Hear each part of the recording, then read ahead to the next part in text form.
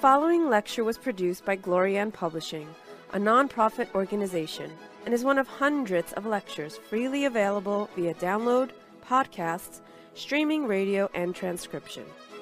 These lectures range in topic and complexity in order to address the many needs of humanity. We invite you to browse our library of lectures, books, courses, and articles to find teachings that suit you.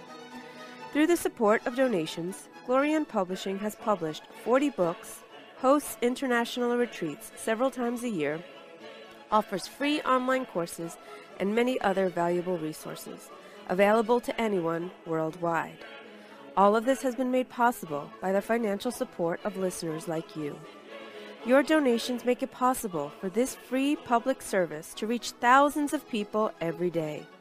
To make a tax-deductible donation in any amount, even anonymously, visit GnosticTeachings.org.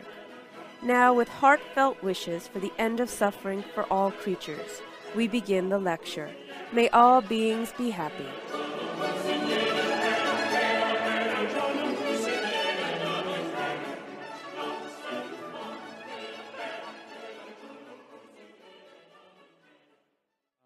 Today our lecture will be on Gnostic psychoanalysis. And this is a topic, the word psychoanalysis, it's a very broad topic and classically is related to Sigmund Freud and the theories and the type of therapy that he developed. It's a very intricate, elaborate system of thought. And in this tradition, we are encouraged to always explore other types of doctrines with the understanding that we should take what's useful, but not necessarily take everything if there's certain things that aren't in alignment. And in particular, in psychoanalysis, we see in the books and writings and lectures of Samael Aun Weor, he mentions people like Freud and Jung and Adler, who are all related to this psychoanalytic school. And he uses some of the same concepts and same words that are a part of the, in a broader sense, the Western psychological system of thought, or Western psychotherapy. Freud himself, what I think is interesting, he was really the first person in a modern Western context to analyze dreams. So he wrote a book on dream interpretation, and he said, I think the quote is something along the lines of, dreams are the royal road into the unconsciousness. And with that statement, obviously, he's showing a lot of intuition, a lot of correct thought there. He also brought this understanding of the unconscious to the modern world, to the public at large. Obviously, in our Gnostic studies, we know very well that these modern concepts were represented or veiled or symbolized in different ways throughout all of the ancient traditions. However, Freud and many other psychiatrists, psychologists of that time gave us a more modern representation, a more analytic type of understanding. What's also interesting, knowing that he really gave a lot of weight towards the unconsciousness, he was at the same time staunchly atheist and materialistic. Freud believed that everything that we are as a person is based on our impressions or our experiences from the moment we were born.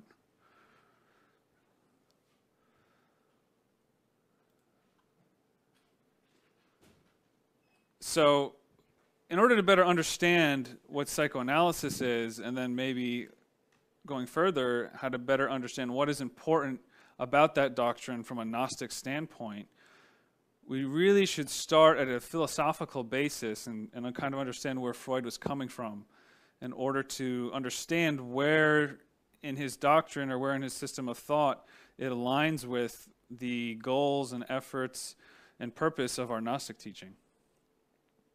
Now, simply put, psychoanalysis is a two-parted word there. The first part relating to the soul or psyche. And analysis means to break something into elements, to dissolve something. So through psychoanalysis, Freud was attempting to, in the first sense, he was conceptualizing the mind as something that has parts, something that has pieces, and that this psyche is interacting with itself, different parts of itself interacting with itself, and at the same time interacting with the world. This may seem a more or less obvious concept to maybe some of us, but at the time that was quite revolutionary in a certain sense. Freud wasn't the first person to think about the mind in terms of unconsciousness and things happening below the level of consciousness, but he was the person to really make it popular. He also was not the first person to attempt to give someone therapy by pulling things out of the unconsciousness. Some things around hypnosis were available then, but he was kind of the developer of this quote-unquote talking cure, that if you can talk about, freely about what's going on in your mind, you can reveal what's going on underneath in what he would call the pre-consciousness. Freud viewed the mind very much like he used mechanical symbolisms or allegories to kind of symbolize the mind. So this idea, for example, we say many times in modern culture, I needed to blow some steam off. I needed if I don't do something, I'm going to explode, because you need to let this steam out. And because if you think of that time of machinery, of the way kind of a train would work, or these type of mechanical, science was seen as this kind of mechanical thing. We still think of it that way, but it wasn't before the nuclear age. It wasn't before a subatomic age. It wasn't in this electronic type of age. Science was really related to this mechanical type of understanding. Even to the point in physics, they thought everything was just strictly mechanical. Newton's laws of motion, for example, revolutionized the world when he was able to see that the world could be understood through a mathematical construct, and that we could predict very accurately what the world would do if we put certain forces in motion. So we could, we could take a baseball and hit it with a bat, and if we knew all the forces involved, we could run an equation, and we'd know pretty much exactly where that ball would land every time. So actually what happened, Newton himself was very religious, actually. He was quite mystic, but he brought into this world this mechanical understanding of how things worked. And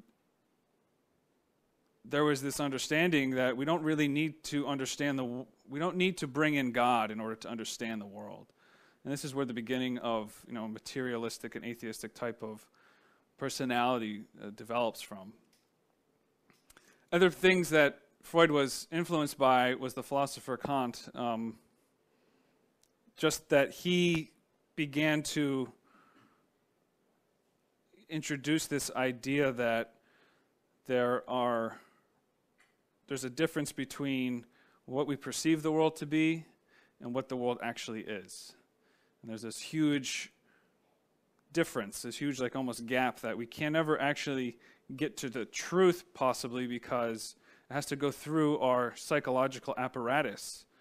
In the same way that if you put on a pair of sunglasses, it changes the way the world is viewed and it distorts it.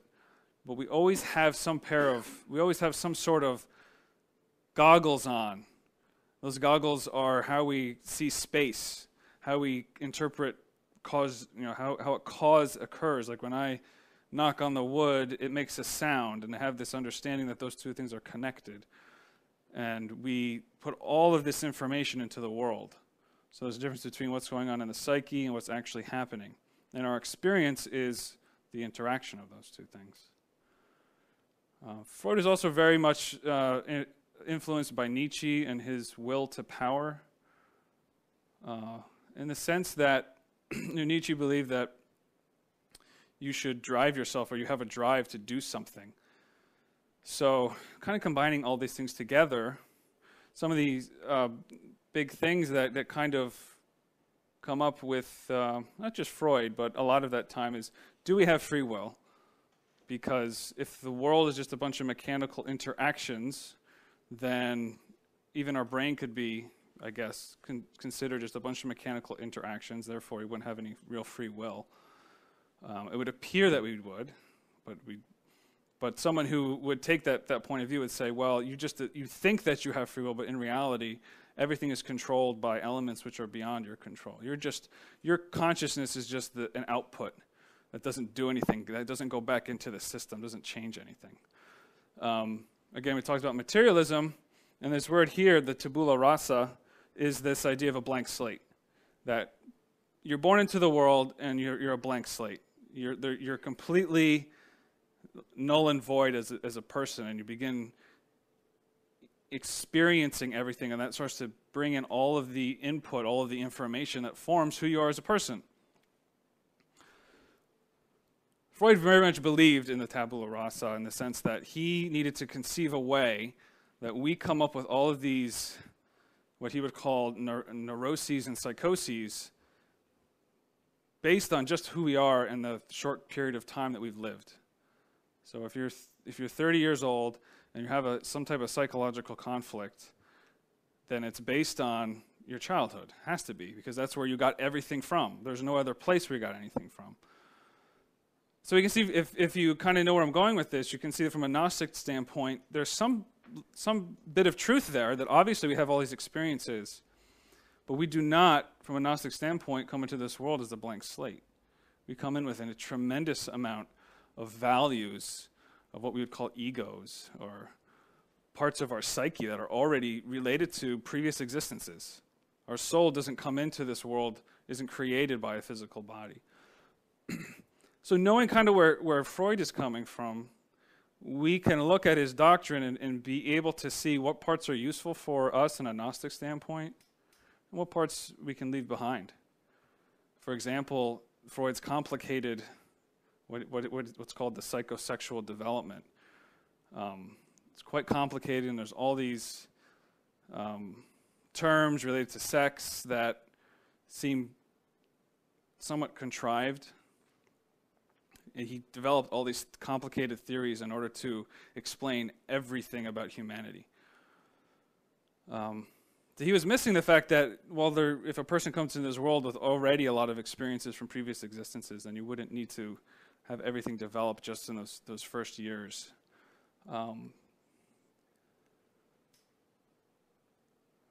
Obviously, from a Gnostic standpoint, our goal is self-knowledge.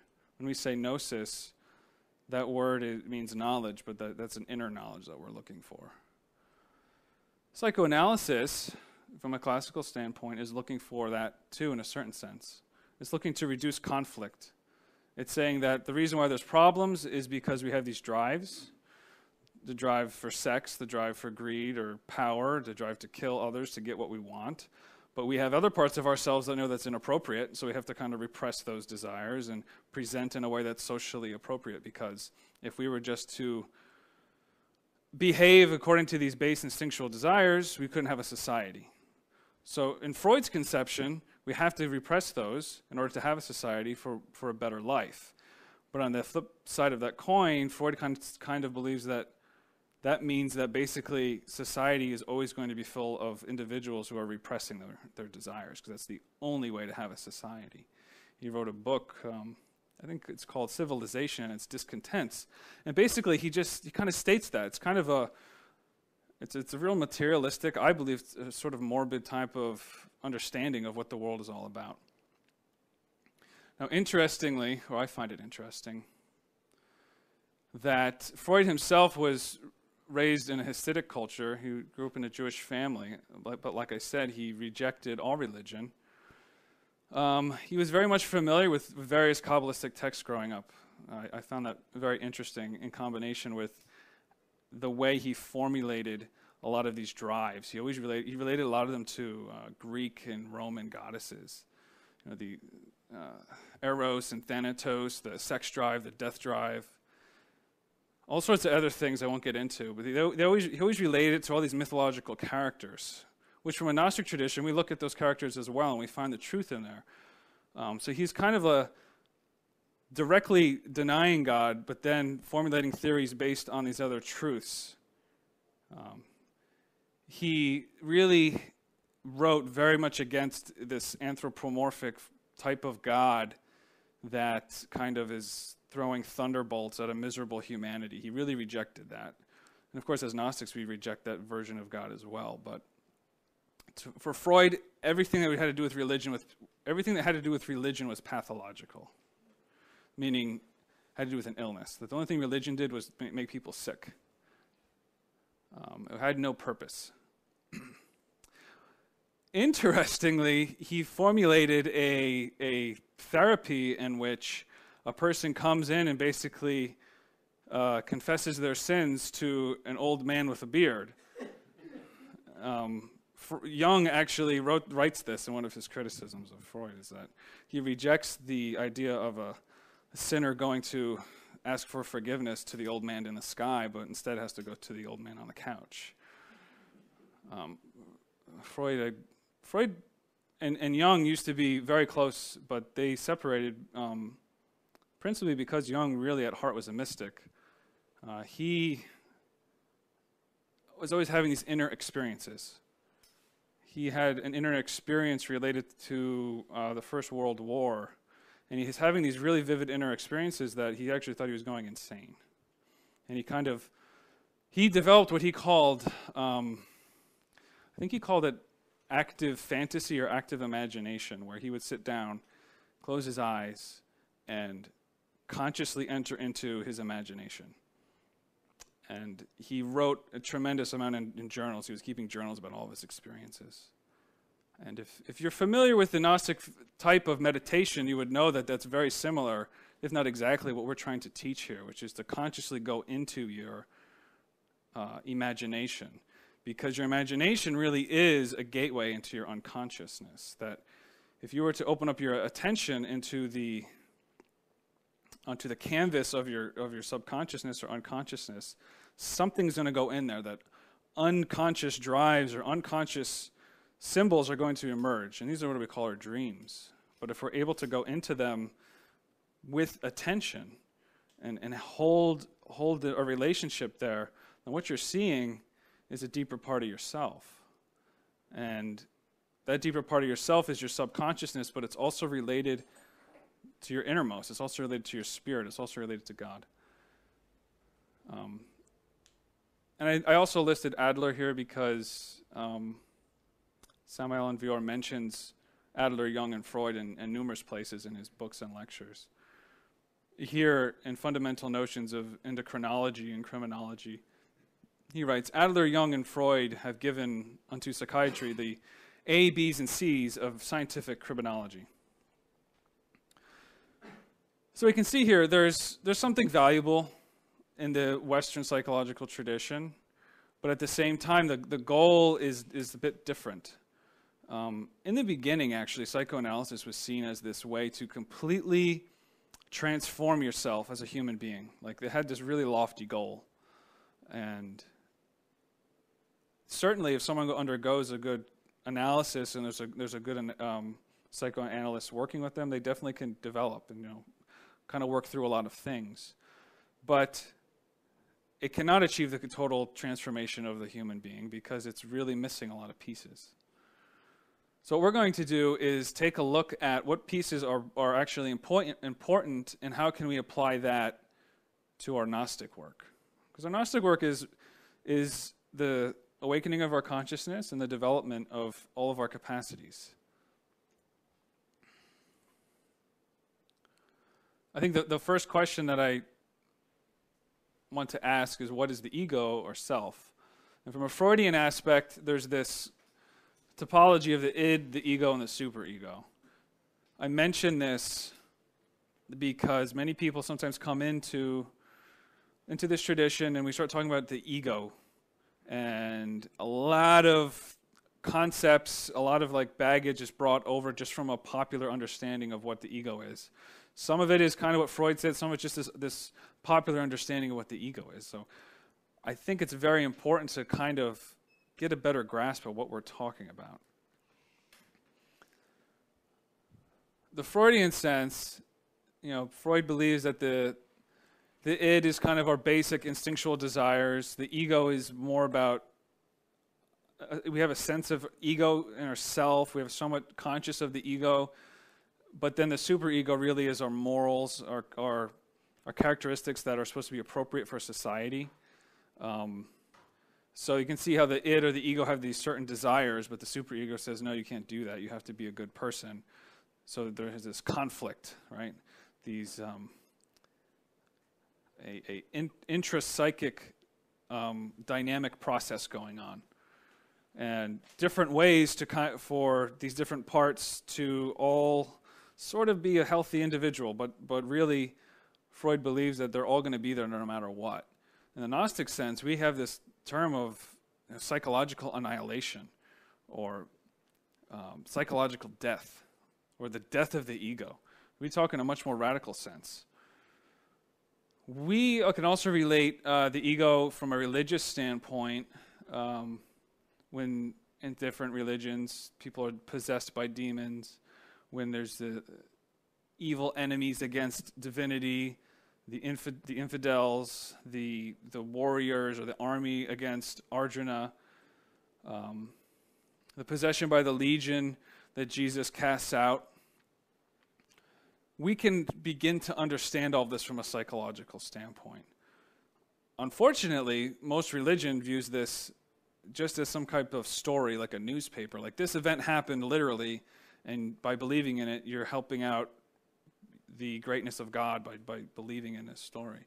From a Gnostic standpoint, we understand that the scriptures are giving us instructions of how to better understand ourselves, how to integrate our psyche and form that connection with our inner spirit. So the possession of the legion and the casting out of that legion by Jesus, we could say, is an analogy to be working psychologically, working spiritually to remove elements which are against God, that are within ourselves. On an Eastern standpoint, there's a lot of different Sanskrit and Pali words. I have some up here: skandhas, samskaras, or kleshas. And they have different types of translations in English depending on what book you're reading, who's a translator. But we see the word aggregates, mental formations, or afflictions. Now, so the Western aspect of the Western kind of conception of the ego, from a Freudian sense, they don't really see the ego as a thing. They see it as just a symbol for what's going on in the brain. Freud himself was a neurologist, but he kind of abandoned neurology because he realized he couldn't figure out what was wrong with people. Obviously, neurology at that point was quite crude, and I think even today it's still considered crude for what it really needs to be because the brain is so complicated. But he realized he really couldn't get at anything there, so he developed this system that kind of was an analogy for what he believed was going on. Now, in the Western kind of religious standpoint, we see this possession by the demons, the devil, Satan. We see it as this demonic, this thing, and it's against God, and the people are working against it or trying to strike down the devil or something like that. And again, we have that classical standpoint that it's just this physical entity. But even if you appear from a psychological standpoint, you can have a sense of there's this part of myself which is trapping who I really am as a person. My ego is trapping my true self. Right? So I need to liberate that. Now, from an Eastern standpoint, they don't see the ego as so concrete. They see it as, this word here, aggregates, and we've talked about this word before. But the word aggregate means a collection or a heap of elements. So a pile of stones, a pile of gravel that you could put in your hand, a bunch of tiny things that form into one thing, or mental formations or afflictions. So instead of talking about it as this thing they almost talk about it as this culmination of the way energy is forced to flow through certain patterns. That energy is being forced to rigidly follow certain patterns within our psyche, and that forces us to act in a certain way. So from those traditions, you don't see so much of, okay, I have this egotistical element, I have pride, I have this pride, and I need to eliminate this pride as a thing. They'll say, I have this tendency, or I have this aggregation of energy, this blockage of energy, and I need to change that about myself. So the question down here at the bottom, is the ego real or illusory? Because this is also something that trips people up. Because we talk about the ego being a real thing that we have to work on, versus somebody who might say, well, I was acting very egotistical, but then I realized it's all an illusion, and I just shifted my perspective, and I feel better about myself now. And you might say to that person, well, don't you have an aspect of yourself that was in that ego, and you need to work on that, and you need to almost change yourself? They might respond with, no, I just, being ego or not ego is just about my perspective at the moment. If I have a bad perspective, then I'm ego. If I'm not, then it's not ego. It's kind of a tempting argument, because it means you don't actually have to look at all your past behaviors. Like your past behavior that was bad, that you made a mistake, okay, that happened because you had the wrong perspective at the time. But as long as you have a full consciousness and good perspective now, you don't have to worry about the past. Right? So it's kind of a way to not work on your ego. But in another sense, we say, yeah, the ego is illusory. It's not real. It's not the real substance. It's not the real truth. So again, this word is the ego, this concrete thing in our psyche. If our psyche is this type of psychological material, and the ego is these like condensations of something that's like almost like we talk about the genie in the bottle, right? There's this bottle, it's the ego, and inside of it is our true self. We need to break all those bottles so that we can integrate ourselves as a real person. Or is it just this aggregation of different energy that's putting ourselves into certain pattern, rigid behaviors? The reality is that it just depends on your perspective. It just depends on how you want to work with it. And it's basically that question, is the ego real or illusory, is actually what we would call a false dichotomy. I ask that question because any individual that wants to do this psychological work needs to continually refine their understanding of what is myself, what is the ego. Because a very simplistic sense of self may be, oh, I have pride. I have pride, okay. Good, you admit it. You see it in yourself. But how do you work on pride? Because that's actually a very vague, superficial label. It's hard for you just to say, I'm going to sit down and work on pride. You might be able to get somewhere with that, but it's going to limit you. Because you're just working with this label. You're only working with what you can see that makes sense in that label of pride. You're actually limiting yourself. In reality, the better way to work is to acknowledge when you felt something was wrong, you felt guilt, to come into contact with your emotions and to know when you felt like you did something wrong, and then analyze that for what it is without putting a label on it. Because it may be pride, it may have nothing to do with pride. It may be a lot deeper than that. So what you're actually working with is your psyche interacting with the external world, forming this moment of time that you felt some pain there, you felt suffering, you felt something not good.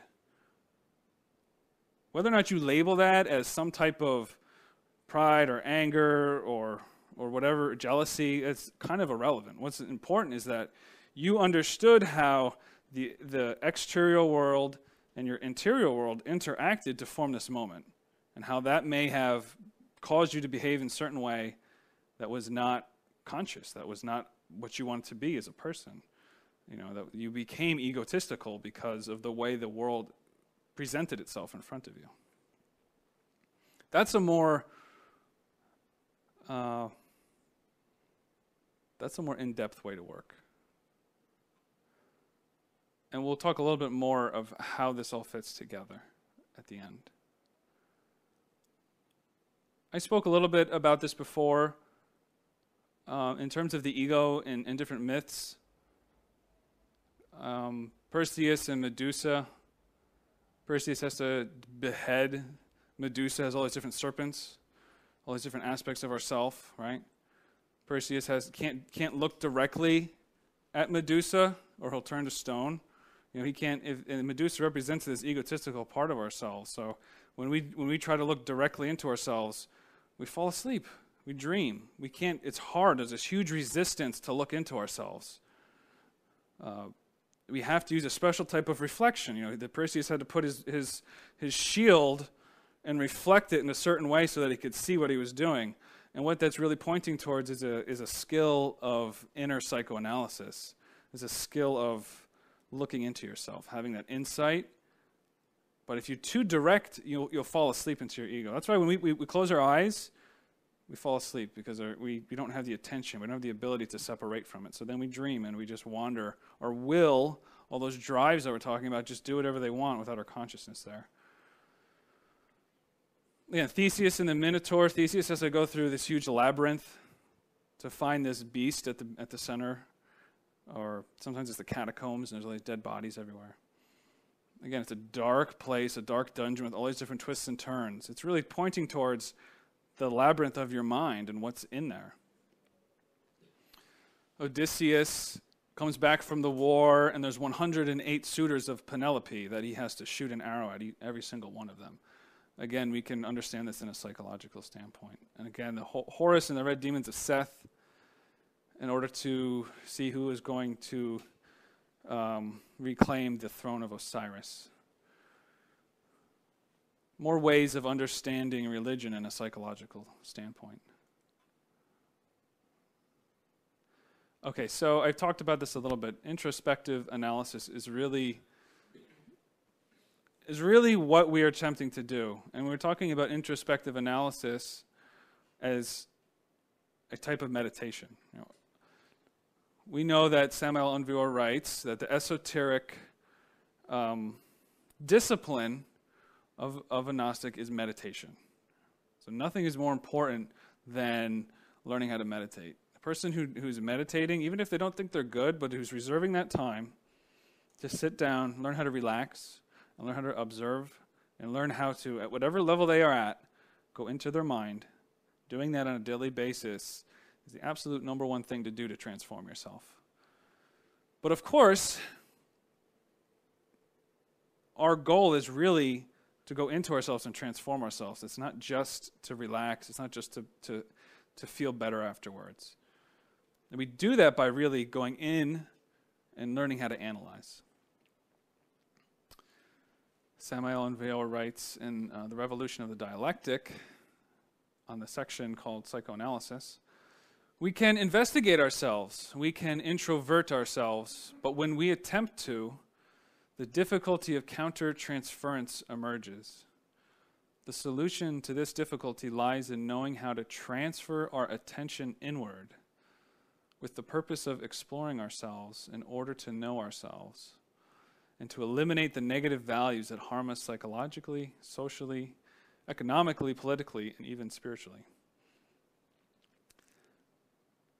How can the force of countertransference be overcome? This can only be possible by means of transactional analysis and structural analysis. So, when we say that meditation is the esoteric discipline that we should be undergoing, this is a big work. To learn how to meditate is ultimately it's not a simple thing, but you learn by practicing. There's only so much you can read before you have to just sit down and learn how to be attentive. When we go into ourselves, when we attempt to introvert ourselves, right, so to point our attention inwardly and see what's there, a counter-transference occurs. Now, he's using a word here that's very technical. It's a psychotherapeutic, in the psychotherapeutic jargon. Freud actually came up with the words transference and countertransference. as what happens between the therapist and the patient when they're in therapy. So psychoanalysis happens between the analyst and the patient.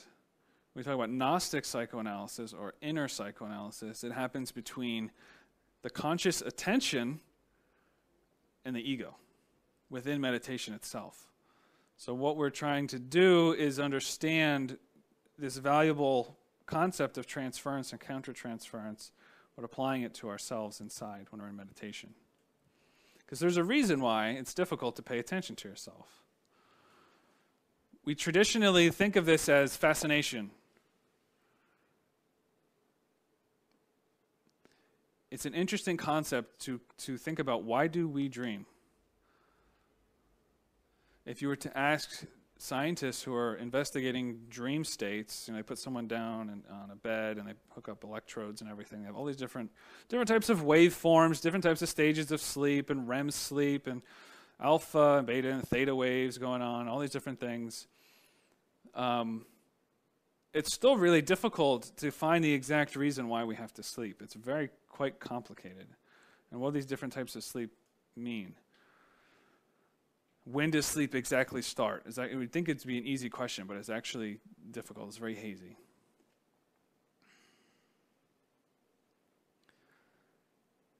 What's being confused here is the sleepiness of the physical body versus the sleepiness of the consciousness. Those are two different things. Because your body can be asleep, but your consciousness can be awake. Or your body can be awake, but your consciousness can be asleep.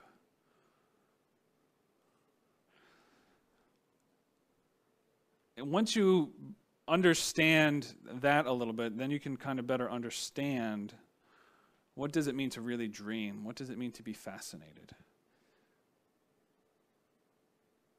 When you walk down the street and you become distracted by something, you see something very beautiful in a shop window, and you start thinking about that thing. You start being able to see what that would look like if you had that watch or that bag, those pairs of shoes. You see it because your mind has become fascinated by it. Your ability to see internally is being used in combination with the desire to own something, with a desire to look a certain way, to have a presentation. In order, you can keep going deeper. Why do I have a desire to have that presentation? Because it feels good to dress nicely. It feels good to have that. So is that pride, or is that just respecting your body and being, and not just being a vagabond? Because you go to the other extreme and never shower and just wear rags all day. And I think it was, I don't remember the names. But there was a philosopher who just wore a bunch of rags with holes, and I think it was Socrates. He said, we can see the vanity through the rags in your vesture. It was Diogenes, I think. So you can have vanity in terms of how terrible your clothing is as well, because you're so proud. You can have vanity in how proud. You could be so proud of how good you eat. You could be 100% vegan and all organic and everything, and just be so proud that you're such an amazing eater. But it's all pride. It doesn't mean you shouldn't eat that way. That's not the point. And I'm not saying you shouldn't dress one way or another. But what is it doing for you? Is it about the health of your body, or is your pride also being felt? Are you judging other people because they look differently? Are you judging other people because they eat differently? Then that is about you, right? Again, the inability to not judge someone when you see them walking down the street. Of course, the first thing we do, you immediately size them up and judge them. But that's all about us. That's about all the fascinations we have about ourselves. In the same way that when we're kind of proud about something, we see someone else who presents a different image, our judgment is protecting ourselves. Because obviously that's not the right way to be. I'm the right way to be. That's not the right way to be. I'm going to protect that. I'm going to protect my ego. I'm going to defend my ego. So the way you get to know about this is to look at specific events.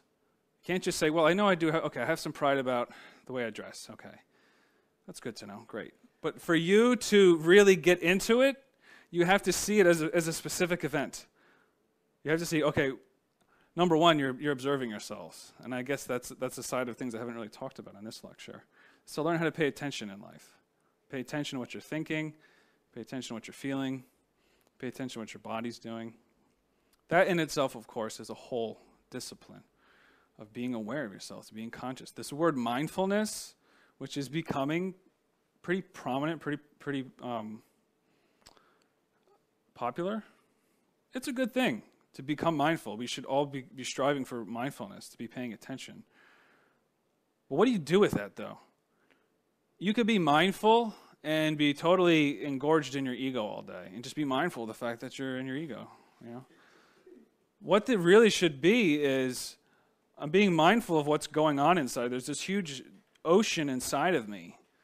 All these different waters flowing different ways, all these different things going inside of me. When you begin to pay attention to it, if you have a goal, and in our Gnostic studies we have a goal, which is to eliminate all of these unnecessary parts of ourselves so that we have more happiness. Because it's these parts of ourselves that actually cause our problems. So we actually want to eliminate them. We don't just want to become mindful of them.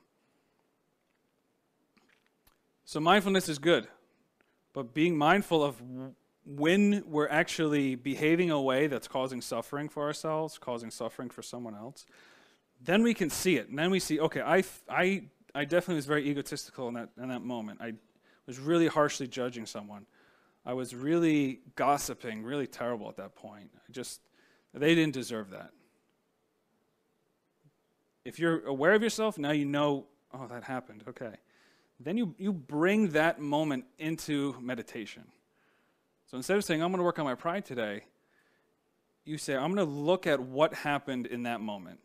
Whether or not you think you're working on your ego, or you're just not sure what happened at that moment. Was it okay? Did I buy this pair of shoes? Was it a good thing or not? Or am I just too have too much vanity?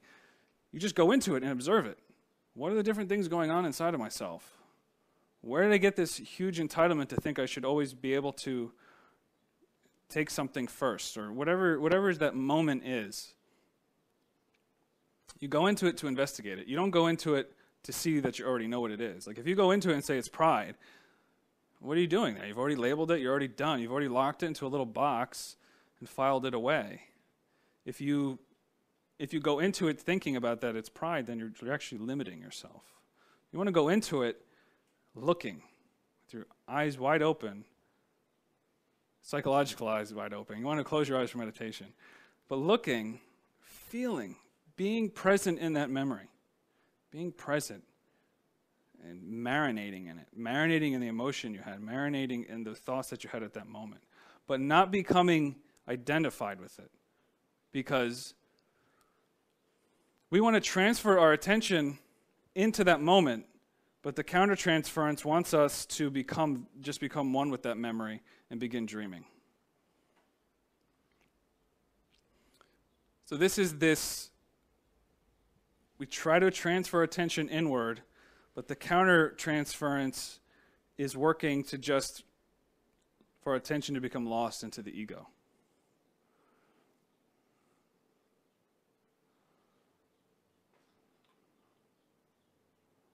Okay. So he says that the way to kind of overcome this countertransference is through transactional and structural analysis. And these are two words that aren't quite defined very well in the revolution of the dialectic. Those two words were used in a very popular form of psychology in the 70s and 80s. They're called transactional analysis by a psychiatrist named Eric Berne. And he talks about structural analysis in terms of these three major ego states. And this is also mentioned in the revolution of the dialectic. The three major ego states, so the first one is exteropsychic. These are the identifying states that are intimately related to exterior perceptions. These are received through the five senses and are connected with the world of impressions. Neo-psychic these are the data processing states, in other words, states that properly interpret or misinterpret all the multiple situations that the intellectual animal lives. Our personality works like a bad secretary in these neo-psychic states. And then archaeopsychic, these are the regressive states, the memory of the ego that are found in the 49 levels of the subconsciousness. They are the memories of the past that are filed in a photographic and phonographic manner. So it's kind of, these are very, I think, technical type terms, and they might be a little confusing. What it's really pointing towards is that archaeopsychic is related to those really deep desires that and childish ways of behavior. So we talked in the beginning of the lecture about the tabula rasa and how that's not really the case, that we actually bring with us a lot of egos from past lives, and those are developing, those are being integrated into our personality as we're growing up. But the way that they're integrated is related to our much larger idea of our evolution of our soul. That the way that those egos are kind of being integrated into our new personality are going to reflect the way that they are in our psyche. So certain egos become more manifested the older we get. So related to our childhood, there'll be older egos. You know, a child is born into the world, and they instantly have a certain tendency to behave in certain ways. Anyone who's had children or been around children, one is like this, the other one is like this, completely different. Before there's been any kind of parental influence, it's just always been like that. We can say, from a scientific standpoint, they would say, well, the genes are different. But from a Gnostic perspective, the genes are the values related to your past egos. Like, there's a reason why you have those genes. So, archaeopsychic is related to infantile or childlike states, but also the basic, most instinctual desires as well. Neo-psychic is related to, neo meaning new. So neo-psychic is really the best of the three ego states. Neo-psychic is related to what's going on right now, hopefully properly interpreting what's going on. So this is the most kind of rational type of state. We might call this, sometimes we talk about bad egos and good egos, and the good ego just kind of does everything right, but it's still asleep, it's still not awake. That's related to the neo-psychic state. Exteropsychic is related to exterior perceptions and how we believe the world should be. And sometimes it's called the parental state. Like, I think the world should be like this. I'm going to parentify you. I'm going to be the parent. I'm going to tell you all what you need to be like.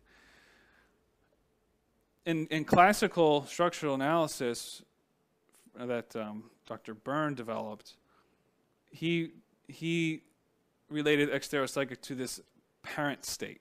So he related archaeopsychic to child, neo-psychic to just a rational adult, and exteropsychic to this parent state. So what that means is that when you go into structural analysis, if you are looking to work on an event of life, and you're trying to meditate on it, and you're trying to go into it, but you are unable to, you're feeling the countertransference. What's written is, to overcome that, use structural and transactional analysis. So structural analysis would be understanding what state is this ego in? What state am I in? What is this? Was I acting like a child? Is that a childlike thing? Is this me trying to be a parent and tell people what to do? I'll give an example, a simple example. Let's say you're at home, you're living with someone, whether it's your roommate or your spouse or a significant other or whatever, and you find yourself very aggravated that you're always the one to take the trash out. You're always doing this one type of chore over and over again, right? And because you're finally being aware of yourself, you're realizing you have a lot of resentment about this. And maybe there's been arguments about how chores should be divvied up. You sit down and you meditate, you may first think, I'm completely righteous. I am taking out the trash every single time. And I've told the other person multiple times, and they say yes, and I've never done it. All these things are running around. That's all that countertransference, because you're still feeling the pain. Whether you're right or whether you're wrong, or whatever it is, you're not happy right now, or you weren't happy at that moment. You're holding that resentment. I know it's kind of a simple problem that we're dealing with here, but this simple problem is just as important as any other big life problem, because this is how we begin to know ourselves. You're not going to start at this humongous problem of what's the meaning of my life, or what was I put on this earth for, or something. By dealing with these really basic problems that throw us off kilter, that unbalance us, that's what's important. That's what's here and now, to work on that. So if you're feeling that resentment, don't discount it. Don't say that's not spiritual. I don't need to work on that. I need to work on my relationship with God, or I need to work on becoming more spiritual or something. This is becoming more spiritual. When you work on your resentment, that is it. So don't discount that. So you're sitting in meditation. You're sitting in meditation because, number one, you notice you have a resentment.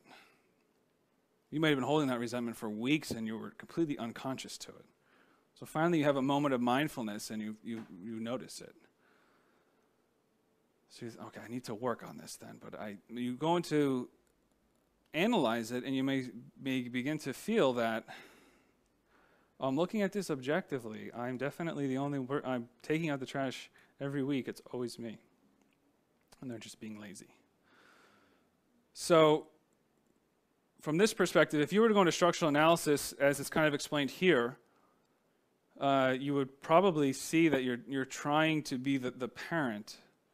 Like, I need the world to be like this. Like, this is what I was taught when I was growing up, that you do your chores.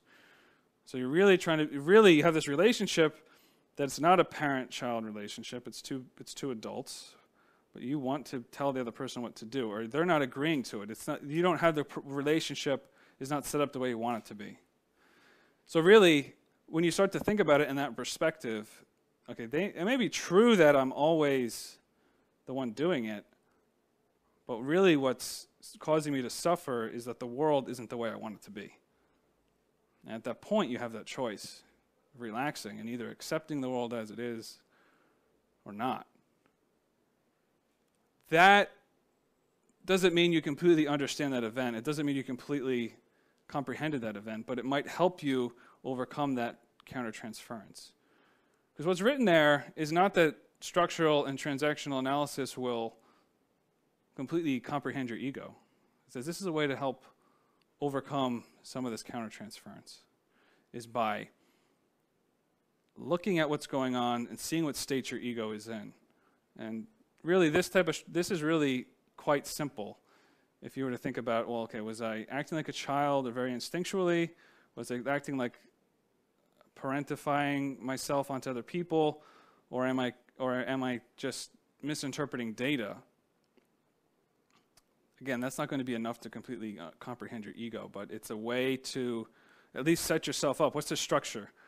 Now, from a more general standpoint, forgetting about this, if you talk about what's the structure of my ego, we talk about in this tradition our personality, our ego, and our essence.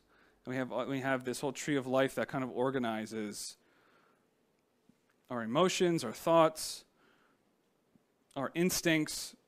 That's another way to structure. What's the structure of that moment?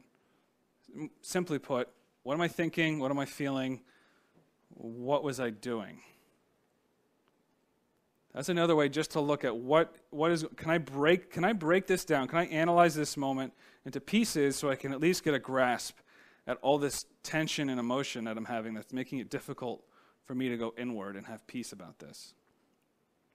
So when you see it from that perspective, your personality is about just the way things have always been. Like you're born up in your personality. Your personality forms just by what your home life was like, what your nationality is, what your culture is, how you speak, how you dress, just based on You just learned all this stuff from the outside world, and this is just the way you are. It's just your personality. That really is a very superficial sense of ourselves. And our ego, in terms of our three brains, what am I thinking, what am I feeling, what are my instincts? Again, you can ask yourself these questions as almost like talking to yourself. You can do that just to start, to break it up. Doesn't mean that's the end point. In fact, if you just left it as an intellectual dialogue, you wouldn't get far enough. We often talk about meditation, and we need to, silence the mind or have the mind go into silence and go deeper. But if you're having such a terrible time that a few kind of structural questions will help you, then do it. That will help you.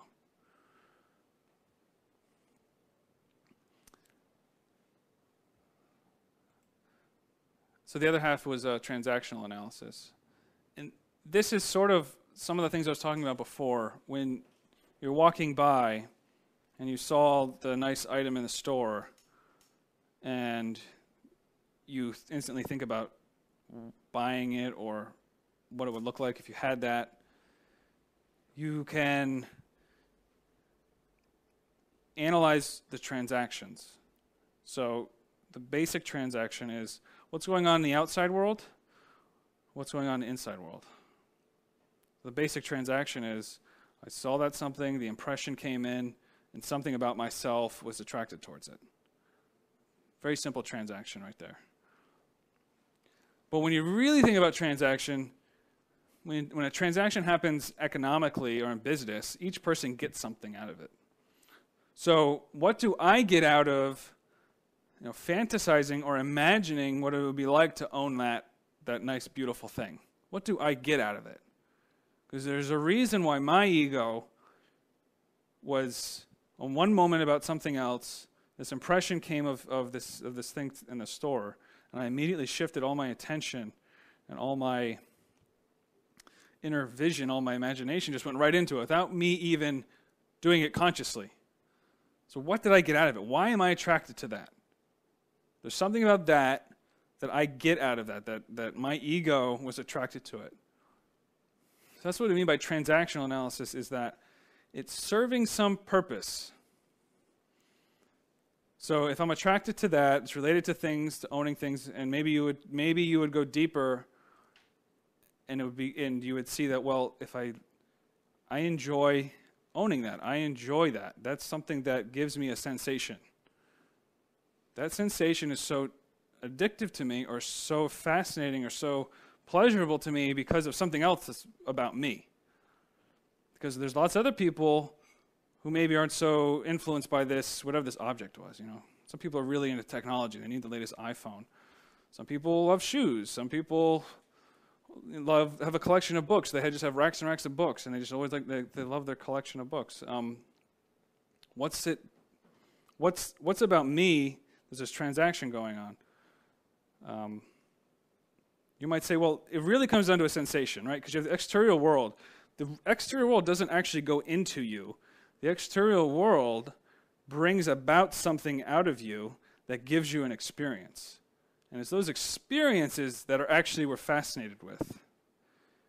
Of course, the most intense types of those experiences are related to sex, and those are the ones that can most quickly pull out of ourselves that type of craving, right? So all of the advertising, all of the movies and popular culture that's using sex as a way to pull those drives out of us and to animate very, very powerful instinctual aspects of ourselves. You can see that most clearly with that. But really, it's with anything. It could be any conversation you're having. There's a dynamic process going on.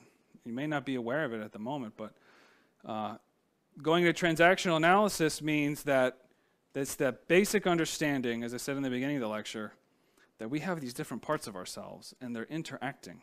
They're interacting with ourselves. They're interacting within ourselves. So I threw up this word intrapsychic, between one structure of my mind and another structure of my mind. That this sensation is so tempting to me to give myself this sensation because it's feeding something else about myself that I don't feel good about who I am. I I need to get good compliments because those compliments really help me get through the day, right? I feel good when lots of people compliment me about that. Okay, so if you don't get the compliments, you feel bad. Why do you have this sense? Why are you carrying around this sadness with you? Why are you, in a certain sense, you're getting something out of it, right? You're carrying around the sadness, but you're overcoming it in a certain way to get good compliments. But that's, of course, a very superficial way of living life. There's something much deeper that can be corrected and fixed, and that's what we're looking for. So, of course, then there's the interpsychic between my mind and another mind.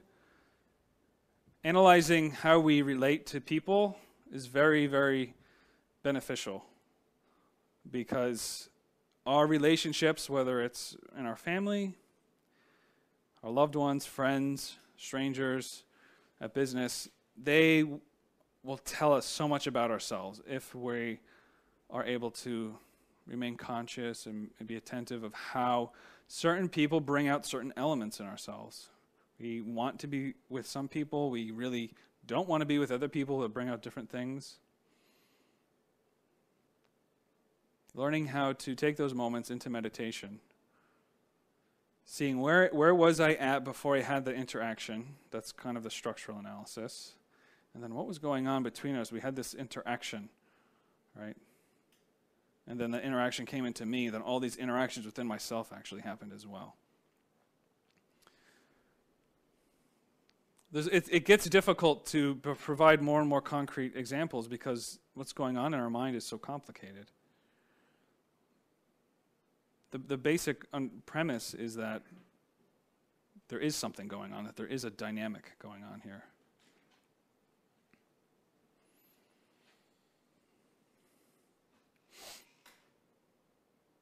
So, I basically spoke about this already. In the classical sense, transference was when a client transfers values onto a therapist. So if a therapist is sitting in the room and the client starts acting like the therapist is their mom or their dad or something like that, because obviously it's this person, they're kind of telling about their life and the therapist maybe is giving them helpful advice. So there's usually often a powerful transference going on. Freud saw this and said, actually what's going on here, we can leverage this because something about their unconsciousness is happening that's presenting itself to me. So a good therapist is able to analyze how and why that transference is occurring. Because the patient doesn't realize they're doing that. They don't realize they're acting like that. And again, so if you're with anybody in the real world and you really just don't like someone the first time you meet them, it maybe has nothing to do with them, it has to do with your transference onto them, that they remind me of someone else. And countertransference is the opposite. It's when the therapist is unable to do their job because they have all this emotions coming out unconsciously and they're putting it onto the patient. So in classical psychoanalysis, it's countertransference that really limits the ability of the therapist to do their job. So in inner psychoanalysis, if we use the analogy, if I can get to it, introspective transference and countertransference. Countertransference is when the therapist, or we could say the consciousness, becomes identified with the subject of analysis, which is ourself.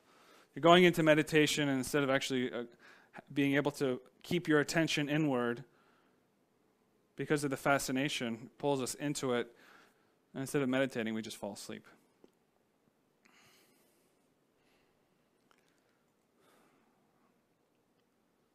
All right, is that it? Okay, so part of what I've been talking about is what is the Gnostic method? If we were to call it Gnostic psychoanalysis, and I've been sort of hinting at that the whole time, which is we are the subject of analysis, but we're also the analyzer. And when we're sitting down for meditation, we have both aspects in ourselves at the same time. So we are both the object and the subject observing it. But we need to be very careful. It's a very delicate balance between, on the one hand, sitting in meditation and falling asleep because we couldn't keep any attention separate from our ego, right? Then there is the opposite, where a person sits down and they don't have any connection. They almost divide themselves. Because we talk about the subject and the object, and we need to kind of observe the ego. So there's this observer, the object, observing the subject. But it's really, that's all of us right there in the same mind. So really, it's a division of attention. It's learning how to place attention without becoming lost in it. And you may be able to conceptualize that as subject and object, but sometimes there's a danger of splitting ourselves into two halves, the bad I and the good I, the bad self and the good self.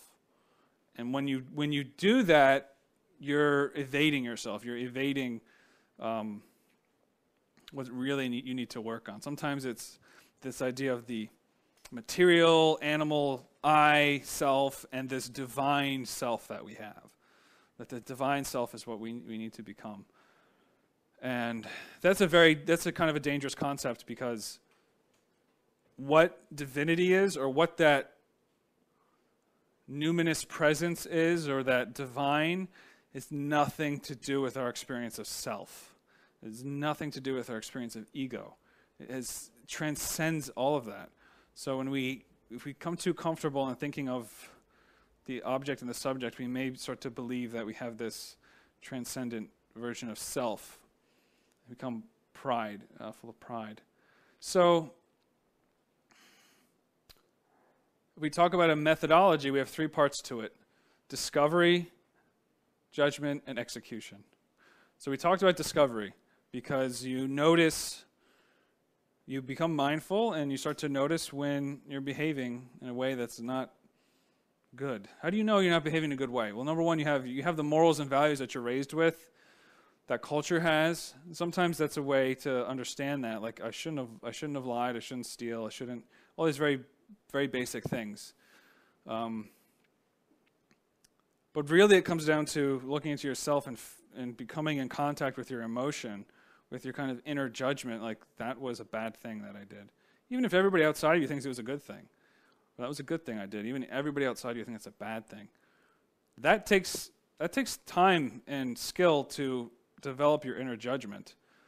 But when you begin to observe yourself, you begin to see the bigger consequences of how you behave. And you begin to see how your activities, your behaviors cause suffering, not just for yourself, but for the other people in life. And the people that we cause to suffer the most are the people that we love the most. So we discover something. As soon as we discover it, now we can work with it. Judgment or comprehension. That's the sitting down. That's analyzing it. And there's different levels of that. Like I said, the structural and transactional analysis is one level. You can develop quite a bit staying at that level, but it's really not enough. You need to learn how to, if necessary, use that, but abandon it at some point as well. Because at some point you need to develop that attention to go more deeper into that void of yourself, that subconsciousness. And it begins to reveal itself to you because you have attention of it. You're able to place your attention inward more and more. When we're meditating, sometimes people who are struggling, they'll say, well, I'm not good at meditating. That's anybody who hasn't meditated before, that's true. But anybody who's learning how to meditate went through that process. It's not that some people are born and all of a sudden they learn how to meditate. Everybody has to go through that process. And when you're learning how to meditate in that discipline, is you're noticing when you're attempting to be attentive or to be conscious, to be mindful. And there are elements within yourself, these mental formations, these samskaras, these kleshas, these aggregates that we talked about, that pull your attention away and you start thinking about stuff. You have to place your attention back inwardly again. and then something's going to pull you away, and you place your attention back inwardly again. Every time you're doing this, you're gathering a little more attention. It doesn't happen one time. When you're training a donkey, when you're training a dog or something, you have to repeat the motion again and again. And it's not a coincidence that in the East they talk about the crazy monkey mind, or they relate the mind to the stubborn mule or elephant, and you have to pull with this gentle, consistent force to get that animal to do what it needs to do. And that's the symbol of Jesus riding into Palm Sunday with a horse and a colt, that he was able to tame that aspect. And we do that through a gentle, consistent discipline. Because if you use a force, then you're actually causing disruption in your mind. You're using too much disruption because if you're trying to yell at your mind to be quiet or to force your mind to be quiet, what you're really doing is actually separating yourself and just locking yourself in this superficial quietness. So use a gentle discipline to bring your attention back, to bring your attention back, to bring your attention back. Every time you're doing that, you're accumulating that attention.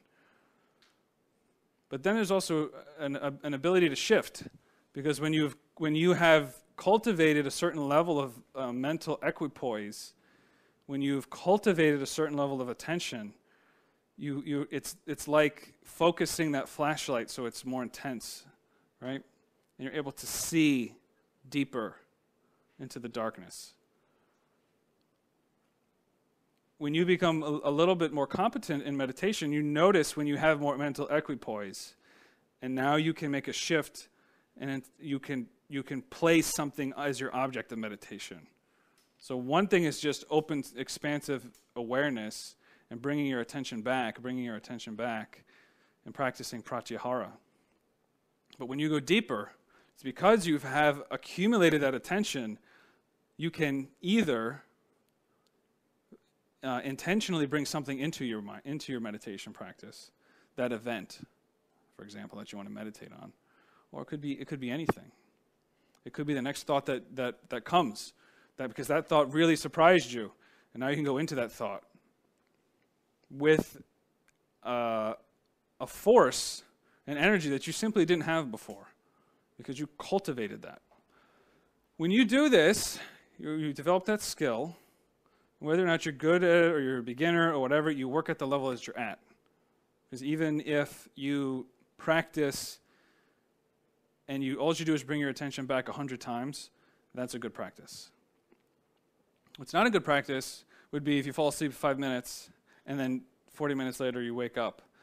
That's not really good practice. But if you, for 40 minutes, bring your attention back, that's a good practice. That's a very good practice. But you cultivate mental equipoise in order to go into your ego. Again, this is the difference between some other schools, that they have a very good practice of vipassana or mental equipoise, but they don't necessarily teach really how to go into the ego. They don't teach a practical way to look at your practical daily life problems and go into it. They might even say, well, we're looking to develop the comprehension of the ultimate reality of mind, the ultimate reality of space. And of course, you'll get that development. But they're missing this practical daily life thing, because a lot of these traditions are related to an age when, if you wanted to learn how to meditate, you shaved your head, you put on robes, and you lived in a monastery or a cave. That was it. That was the way that you went into these traditions. And this world is different than living in a monastery. And if we want to develop best and as quickly as possible, not in a, not with pride, but quickly because we're suffering, then we need to work on practical things. We can also meditate on the absolute, and that's also, we do that as well, but we need to work on a very practical things. And many times when you work on these very practical problems, because you develop that and you go into it and suddenly you see something, you have a flash, you have an insight that takes you to the ultimate reality of that moment. So in that moment, you see the ultimate reality. So you get a comprehension or you find judgment at the level that you've reached. Because the comprehension can go deeper and deeper. But if you've reached a certain level of comprehension, we have this third aspect we call execution or elimination. And this is where we diverge very radically from any Western psychological, psychotherapeutic concept. Because in any type of psychotherapy, the goal is not to eliminate the ego. The goal is just to have less conflict in life. To just, kind of organize your ego so that you don't have so many problems. That's certainly beneficial, but it's not the same goal that we have. As we are looking to comprehend those aspects of our psyche which were formed through improper actions, improper behaviors. That's what we call the ego, the aggregates. Those form through improper behavior. And it's only through comprehension that we can eliminate them. But the elimination or execution of them can't happen with just our self in this mind. It requires what we put up here, the Divine Mother Kundalini. Whatever that Divine Mother is, whatever that aspect is, who is related to our sexual energy. You can see here on the psychological mythology slide, Perseus has the head of Medusa here, but there's a woman with a long spear as well. It's Athena. So Athena is the Divine Mother in this mythology. And it was only because the Divine Mother gave the weapons to Perseus, gave the shield to Perseus, gave the armor to Perseus, that he was able to do that job. So you will find the Divine Mother, the Divine Goddess, many different, just about any real authentic tradition or religion. And it's the Divine Mother that gives birth. It's the Divine Mother that causes death as well. She's connected there in that aspect. So it's by appealing to our Divine Mother that we can have the energy to connect with her, to be able to really actually find true fundamental change. And by sexual superdynamics, that's just another way of talking about sexual transmutation, which we have many different practices related to that. We have pranayama, different mantras that work with our sex drive, our libido. Again, this is another aspect of Freud. Freud said that everything's basically based on sex. And in a certain way, he's right, but the way that he specifically formulates it all is not necessarily what we agree with. But the sex is the fundamental drive of the human being. The difference is that Freud only saw sex as an animalistic behavior, that because Freud only saw us as material animals. From a mystical standpoint, sex is the root of our spirituality. That it's through sexuality, through the transformation of the energy, that we develop spiritual connection. That the sexual energy and the spiritual energy, they're the same thing. So we teach ways to work with that, because the sexual energy is a drive that anybody can relate to. It's always there. There's a sexual drive, and it can overcome any emotion that you have, any thoughts that you have of who you want to be or what you want to do. The sex comes and it just arrives into our psyche and fascinates us and drives us to do things we may not otherwise have done. It's also the most powerful type of energy we have. And it's also the root of creativity. The creator, if you want to view it in that sense, from a Western sense, the creator created the whole world with what? With the creative energy. We mimic that creative potential through sex. And it is through sex that we can say that sex is the power of the soul. In other words, to synthesize this. So,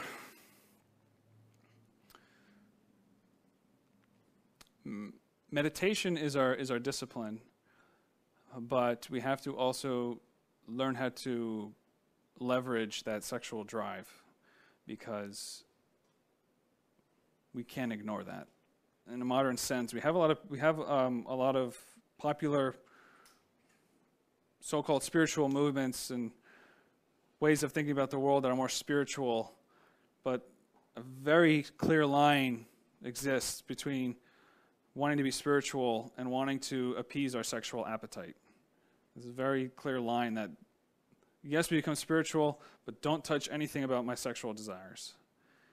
That's foolhardy. It's not going to work, because the root, the power, the driving force of who we are as a person is there.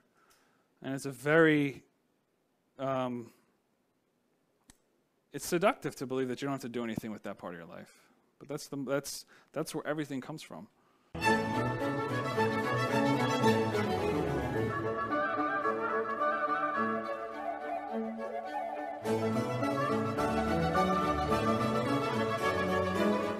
To learn more about what you learned in this lecture, we invite you to explore the books published by Glorian Publishing, available from booksellers worldwide. You may also be interested in online courses or upcoming retreats, all of which you can learn about at GnosticTeachings.org. All of this has been made possible by the financial support of listeners like you. Will you help others to benefit from this knowledge? Most spiritual schools recommend a donation of $10 to $20 per lecture. Every donation helps. Make a donation now at GnosticTeachings.org. Thank you. May all beings be happy.